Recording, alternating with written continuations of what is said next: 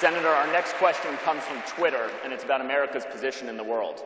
The Obama administration says it leads from behind. How do we restore American leadership in the world? Well, first of all, you restore American leadership by having the most powerful military in the world. And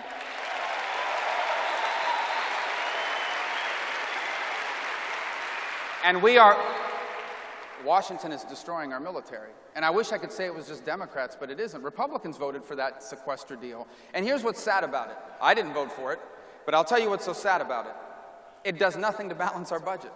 Nothing. The cause of our debt is not our military spending. And yet we are eviscerating it. We are on pace to have the smallest and the oldest Navy and Air Force in the world, the smallest in our history, the smallest Army in a long time. These are serious challenges at a time when the world has gone nuts. As I said the other night, there is a lunatic in North Korea with dozens of nuclear weapons. The Chinese are taking over the South China Sea.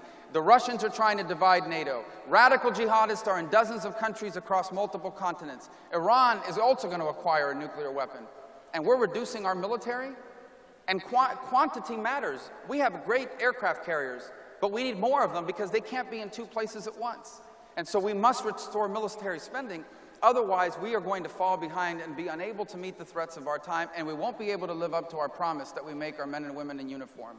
And that is, if we ever engage you in combat, you will be better trained and better equipped than any adversary you will ever face. We won't be able to meet that if we continue this.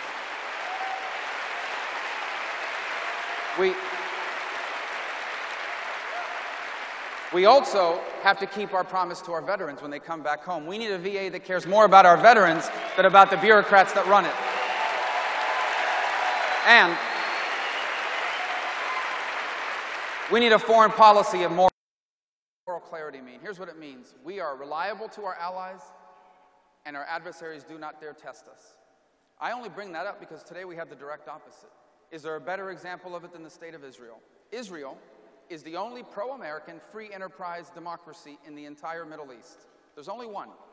We treat the Prime Minister of Israel with less respect under this president than we do the radical Shia cleric, the Ayatollah of Iran. That's unacceptable.